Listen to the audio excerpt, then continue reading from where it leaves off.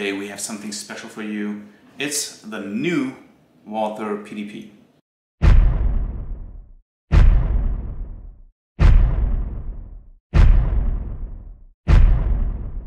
As always, for safety reasons, these guns are unloaded and safe.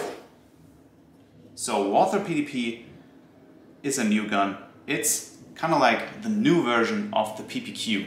There's several different versions of it, as there is 3 different types of barrel length and also 2 different types of grip length. This makes you the possibility to not just carry 15 rounds like in the compact version, but also 18 rounds in the long version.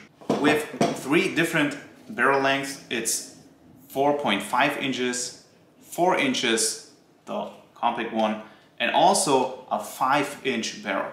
As these are kind of like a remodeled PPQ, you can interchange like the slides with the PPQ.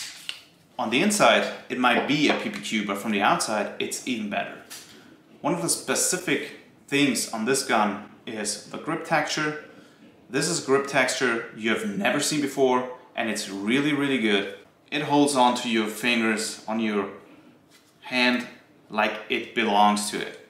It's ambidextrous. So huge shout out to Vienna Arsenal and to Bravo 06 for having me and letting me film here. Also, one of our sponsors that outfit me is techmerch.com. If you want some shirts like this or this, you should visit it. And also we have tactical merchandise for women.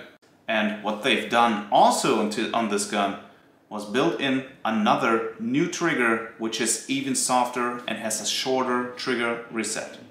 Let's see.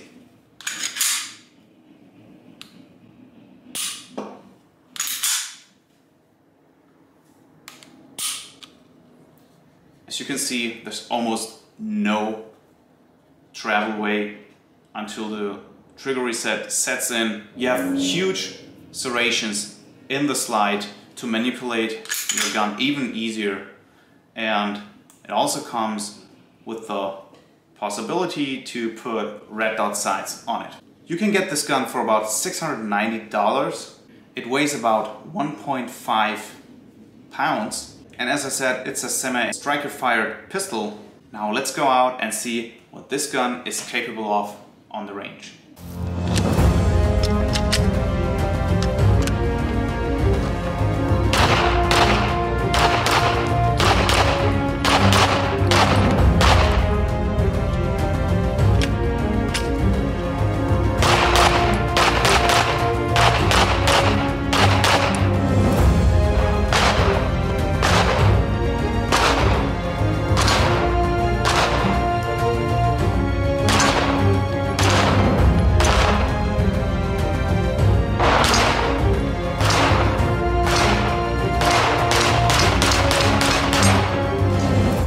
Walther PDP, a great gun, maybe even the greatest gun that I've ever shot.